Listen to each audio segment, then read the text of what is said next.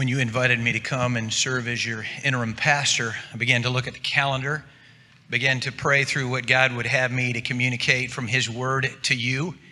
And along the way, the Lord made introductions to people that just seemed obvious that they needed to be invited to be a part of this preaching schedule. Today is no exception. Keetrick is my friend. Keetrick serves in a very unique capacity because he ministers to an incredibly hurting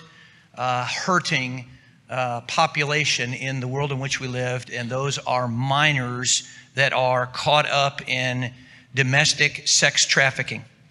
As spiritual director chaplain, Keetrick oversees the spiritual health and well-being of the staff and survivors at the refuge for domestic minor sex trafficking. This is provided through personal connections as well as corporate chapel gatherings where relationships and spiritual development can have the ability to be strengthened. Prior to joining the refuge team, Keetrick served as senior pastor at Telluride Christian Fellowship in Telluride, Colorado for 10 and a half years. He partnered in the startup of new churches in the U.S. and provided leadership training for pastors both in the U.S. and abroad. As a missionary, Pastor Keetrick traveled to Mexico, Peru, India, and the Philippines. And in the Philippines, he helped to build a home for the orphanage. He has served as deputy chaplain for San Miguel County Sheriff's Department in Colorado. And most especially, he loves the Lord. Will you welcome today my friend, Keetrick? Keetrick, come and share with us from God's Word.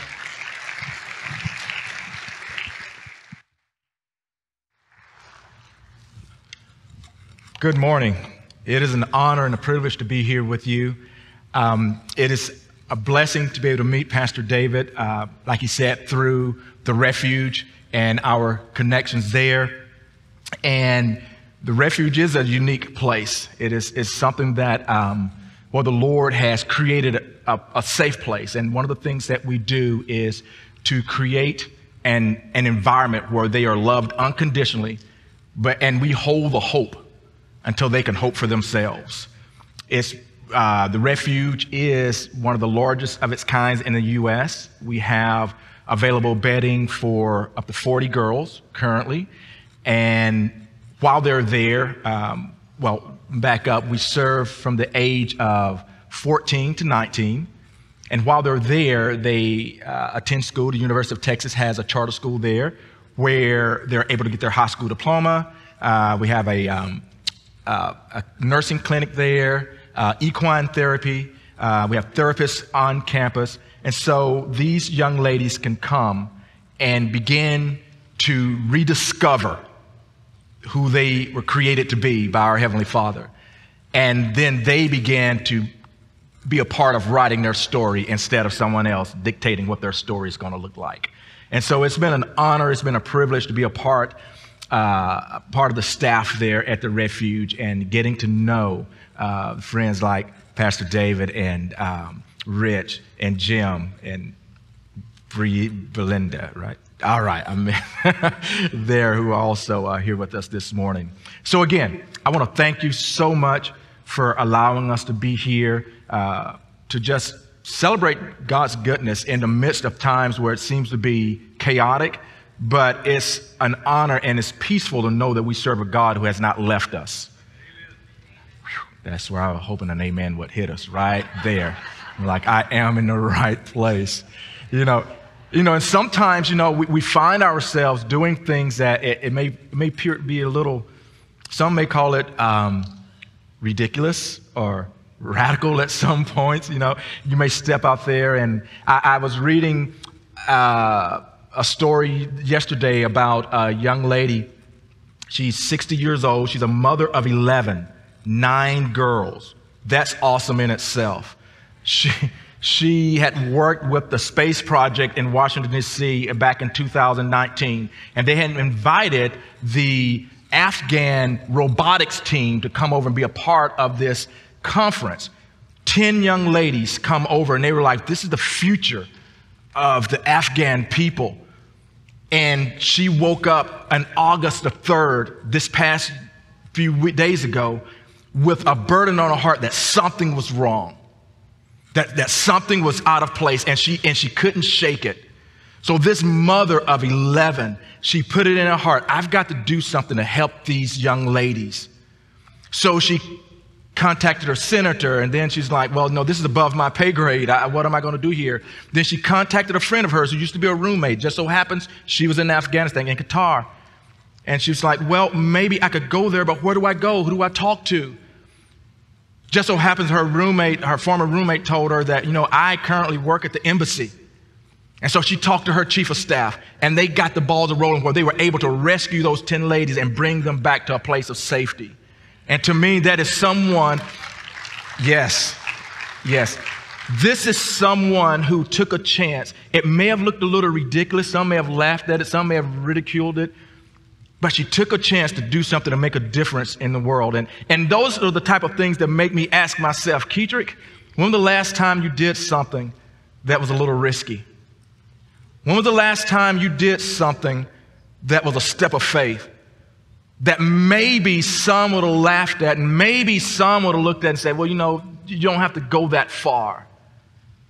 And so I have to ask myself, Keetrick, what are you doing in your life that could better the life of someone else in the process? And so when I looked at this young lady in her life, she stepped out there and she did something that made a difference in 10 young ladies' lives. And she's currently working to get about 25 more people rescued from that tragic situation that's happening in their lives. So if you have your Bible with me, I just want to share real quick this morning. Again, it is an honor to be here in Proverbs chapter 3, and we'll start at verse 5 there. And it reads like this. It says, trust in the Lord with all your heart. Lean not to your own understanding. In all your ways acknowledge him, and he shall direct your path. Do not be wise in your own eyes. Fear the Lord and depart from evil. It will be health to your flesh and strength to your bones. I love this scripture. Depending on the translation you're reading, the King James Version says it will be health to your navel and marrow to your bones.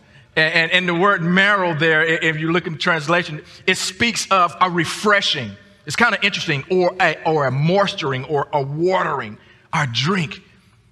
And the word bones there, it literally speaks of the essence of the substance of who we are. It's the core of who we are. And so, and he says it here at the beginning. He said, trust in the Lord, Keetrick, not in your own understanding. Allow me to direct your path in the middle of times when it appeared to be chaotic. Allow me to direct your steps even when you may feel confused and don't know what the next thing is going to be around the corner. If you allow me to direct your steps, here's what he's saying. He said, I will bring a refreshing to the core of who you are. See, sometimes we slip a little bit. God, who am I really? Why was I created? And we get a little dry in our walk with the Lord sometimes. We get a little dry. We begin to doubt. And the Lord said, no, there are some times when you take steps, when you don't know exactly the outcome, he is encouraging us that I will be with you and I will bring a refreshing to your very identity. The very fact of why you was created. See, we begin to walk in our created self when I walk in his divine calling. When he asked me to take a step, I take a step and I'm like, God, that sounds crazy. That's a little ridiculous. That's, I'm laughing at myself or I'm laughing at you, really? That's what people tell me all the time. God, he has a sense of humor. Well, it wasn't funny to me sometimes. Yeah, I understand. My wife looks at me and is like, honey, he has never let us down. Ever. Back in 2008, when we were called to go to Telluride, Colorado, in the little ski resort town to pastor a church, I pastored a church there, and first of all, I had to go to my wife and it's like, well, honey, what do you think? And she was like, I don't know. And at first it was like we pushed away from the table and said, that's not for us to do. But as we allowed the Lord to speak to our hearts, we knew that's what we were supposed to do. Drop everything you have, leave everybody you know, but go do something for a people that need something. And the Lord began to show me, say, it's in those times, Keetrick, where I water you, where the very core and the essence of who you are come alive. And so I was thinking about this, and there was a gentleman who popped into my head that made me start thinking along these lines. And you may be familiar with him. It goes by the name of Elisha. Not Elijah, but Elisha. And Elisha means God's salvation. And he had a pretty radical, if you would, ridiculous style of life. I mean, when you look at his life, when he first started in his ministry in 1 Kings 19 and 21, his call to the ministry was someone coming and putting a robe or a mantle on him while he's plowing the field with 12 yokes of oxen. He's in his family business, you know, and he just dropped it. Now, for a lot of us, dropping it means going home, having a conversation with mom and dad, having a conversation about this is where we're going to end this. I've got to go. I've been called into the ministry. That's not what he did. The Bible says that he killed the oxen. There's no turning back. And the plows, he burned the plows. And so I'm like, yeah, that's a little radical. But this is the way his ministry began. And then he went on in 2 Corinthians chapter 4 and verse 1, he gave a widow God's economic strategies to get out of debt. You know, he's saying stuff to people that would sometimes make them look a little cross-eyed at him if he got it wrong. And then 2 Kings chapter 4 and verse 16, he tells a woman that she's going to have a baby. She didn't ask for a baby, but he knew the longing of her heart by the grace of God. But then the baby dies. So now you've given her something that she didn't ask for, and now it's dead. What are we going to do? So he go, and by the grace of God, he prays, and the child comes to life again. I mean, this guy's moving in ways where a lot of us go like, dude, you need a therapist. I think I know one. If I did that in Telluride, the mayor would come and see me and say, Keith, we love you, but can you stop? 2 Kings chapter 4 and 38, he removes poison from a pot of stew by throwing a little flour in there and feeding his pupils that was with him. 2 Kings 5 and 14, he tells this guy by the name of Naaman, he was a pretty radical, cruel commander of the army of Syria, you know, who had leprosy. Go and dip in this dirty river 7 times and you'll be healed. Even Naaman thought that was crazy. We're not doing this. Can we do something else? And he's like, no, this is the way we operate here. We're not going according to your own understanding. We're going according to what the Lord is speaking into our lives in this moment. And so he did it, and he was healed. But then there was this issue with this axe head. A couple of guys cutting trees, the axe head fall into the water, and they're like, we're in trouble. It was borrowed. Cuts a stick, throw it in the water, the axe head float. I don't know, that would get my attention. By now, we're like, well, yeah, he may be doing crazy stuff, but I think the guy's on to something. He was walking in steps. He was walking in the way that was like, God, if you don't show up, we're in trouble. And let's be real, a lot of times in our lives, when we take steps of faith, that's the way it is. God, we need you to show up in our lives, whether it's in our national events, or it's in our local church events, or it's in our personal lives. God, we need you to order our steps and strengthen the very core of who I am, that I know when I take a step, you are with me. I'm not alone. And so when I look at all these things that he had done, and I'm like, well, that was pretty cute. That was pretty awesome. But then it gets better. And we'll look at this last one that he did. In 2 Kings 13 and 20, it says, then Elisha died. Well, okay, Pastor, you said that he was going to do something else, but you said he was dead. Well, the scripture said he was dead. Isn't it amazing? Even when we think we can't go any further, God has already gone ahead of us. When I think I can't do anything else, God is saying, watch me do it for you. And this gives me hope. It gives me courage that no matter what's surfacing on the water around me, I know there's a God that I serve that's got my back. I love that. Amen. That was perfect. Perfect. I actually have an app on my phone that says amen for me, believe it or not. We'll talk about that later, Pastor. Therapist, right? Okay. It says, verse 20, then Elisha died, and they buried him, and the raiding bands of Moab invaded the land in the spring of the year. So it was as they were burying a man that suddenly they spied a band of raiders, and they put the man in the tomb of Elisha.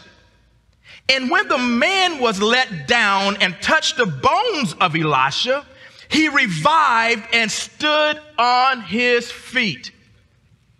I love this. This is the kind of stuff that, the fire shut up in your bones. This is right now. You may not see it on the inside. I'm like, I'm doing cartwheels right here in front of you. Because here you have a man who had lived his life based on God's word and doing what God has called him to do. And even after he couldn't do it anymore, God is like, but I've got your back. I've got you covered. I'm going to work on your behalf. And this is what it says. He was dead. And then there was another dead guy who just so happened to come in contact with his bones. Remember, bones, that means the core, the essence of who we are. It's the strength, it's the thing to hold us up. This flesh, it's more than just a coat rack. Our bones is not just a flesh rack. They hold us up. They move. Without the bones, things just don't work the same. And God is saying, Kedrick, if you trust me, church, if you trust me, I'm going to bring moisture to where you're worried right now. I'm going to bring a refreshing to where you're questioning right now. I'm going to bring life to what you thought was dead right now. And says he let this guy down and he touched his bones and he revived and stood on his feet. There was a couple of things that stood out to me here in this passage of scripture. Number one, remember the steps we take, the things that we do, the places we go, the things that there's fear down inside, but the courage on the outside keeps us going. Remember, it's God that's doing it. It's God that's doing it. It's not Kedrick. The fact that I'm here right now is not because of my good looks. Not that you agree with any of that at all. It's not because I have all time. No, it's because God opened doors, put people in the right places to do the right things for the right people to hear the right thing, to end themselves up in Qatar and bringing 10 young ladies out of a war-torn country. So whatever you're doing right now, and maybe you feel a little dry, maybe you're feeling like, well, I don't know. Just maybe. I don't know about this season that I'm in. I don't know, do I continue to do this or do I continue to do that? Or why, God, is this happening? Remember, these next steps that we take, it's not the steps of yours, it's the steps of God. It's in Him that I live and move and have my existence. God, it's you that's moving. It's you that's charting the course. And it's going to be you that save us. Remember, Elisha means God's salvation. So this dead guy come in contact with Elisha's, God's salvation's essence. And he was revived and he stood on his feet. The second thing that comes to my mind when I think about this scripture is kind of like a reminder. It's like, remember, it was God that did it. But the steps that you take, Kedrick, may they be the steps that will influence the next generation, that will bring life to someone else, that will bring life and cause those to stand on their feet when they couldn't stand by themselves. So I have to ask myself, Kedrick, are you doing something to help someone to stand that couldn't stand by themselves? The very core of who we are. See, my bones, the core, the essence of who I am will testify of God's goodness. Not necessary to me, but it will testify to those who have come in contact with me. What are their words about my life towards them? I tell you, there's 10 young ladies that's coming out of Afghanistan. We'll never forget that lady who went there to help them. They will never forget her. for the rest of their lives. Who knows? They may name their children after. I don't know. But whatever it is, the essence of who she is woke her up in the middle of the night and would not let her rest until she did something a little radical to bring life to someone who couldn't help themselves. And this is where the Lord is bringing us. Allow your bones, allow your identity, the core of who you are, testify on your behalf. Not necessary to you, but let it be a testimony to those who come in contact with you. And your next steps that we're taking in this season that we're going forward. Remember, it's God that's doing it. Elisha did a lot of crazy things, a lot of radical things. But one of the most powerful things he did was after he couldn't do it for himself anymore. And it was God who moved on his behalf. And that's who's moving on our behalf today. Wherever you are, whatever you're experiencing, just remember this: he will never leave you or forsake you. He's with us right now, right now. Father, we thank you for your grace. We thank you for your mercy. We thank you for your goodness that rests upon us. Lord, we thank you, Lord, that you said as we trust in you, that you will strengthen our bones. You would water and you would moisten, you would bring life and a refreshing to the essence of who we are. That would be a catalyst to others to be able to stand on their feet, to be able to stand and bring life to the world that is around them. We bless you today, Lord. We bless this house. We thank you, Lord, that you continue to move across the land, Lord, and we ask you to give us wisdom at the refuge and give us wisdom, Lord, in our churches here in the U.S. and abroad across the globe. We thank you for your goodness and your grace in Jesus' name.